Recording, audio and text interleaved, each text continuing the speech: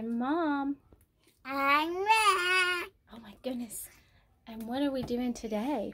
Shaving cream art. Shaving cream art? Math. What? Math. So I'm breaking McKenna's screen time right now. My peaceful time. I'm interrupting her peaceful time, she says, to work on math. I know it's summer, but school is coming up, and she's going to be in what grade? Second grade.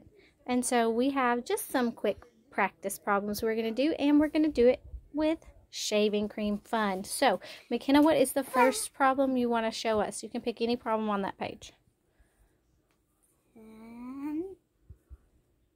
This is the first one. 10 plus 10 equals what?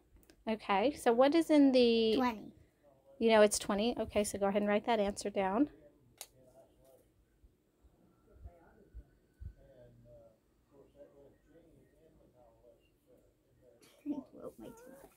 Good catch.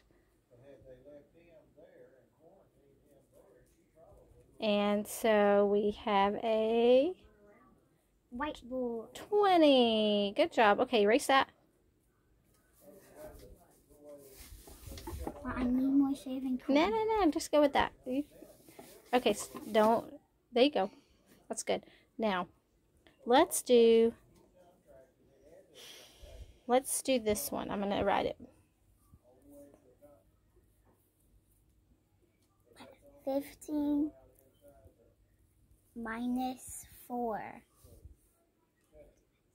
So look at the ones place.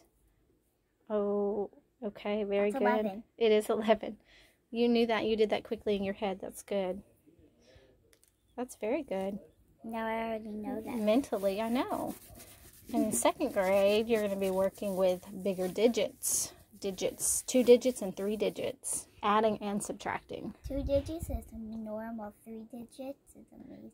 3 digits is amazing. It provides a little more challenge for you, doesn't it? Yes, it does. We like a challenge.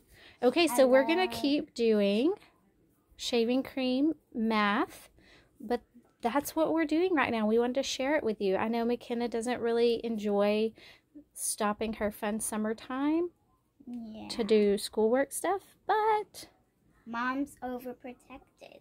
Overprotective? I just want her to keep learning. And so we're going to try. Is it fun with this? Is it better with shaving cream? Kind of. Kind of. Look at your hands. Shaving cream war. All right. See you next time. Bye.